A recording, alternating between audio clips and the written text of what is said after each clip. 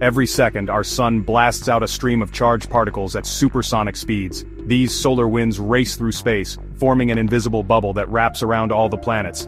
And it's this shield that makes life possible here on Earth. This protective shell is called the heliosphere, and it acts like a giant force field. It's not a sci-fi invention, it's real, massive, and constantly in motion. Inside the heliosphere, the sun reigns supreme.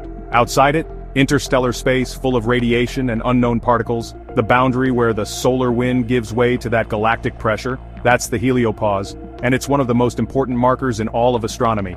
The heliosphere stretches far beyond the orbits of our known planets, past Pluto, past the Kuiper Belt, into the deep void. It ends where the solar wind slows down and the pressure from the interstellar medium pushes back. Think of it like the skin of a balloon, but constantly fluctuating in shape. What's fascinating is that this bubble isn't smooth. It's rippled, warped by magnetic fields and solar cycles. In 2012, NASA's Voyager 1 pierced through this invisible line, confirming its entry into interstellar space. That moment marked the first time humanity truly stepped outside the sun's protective cocoon.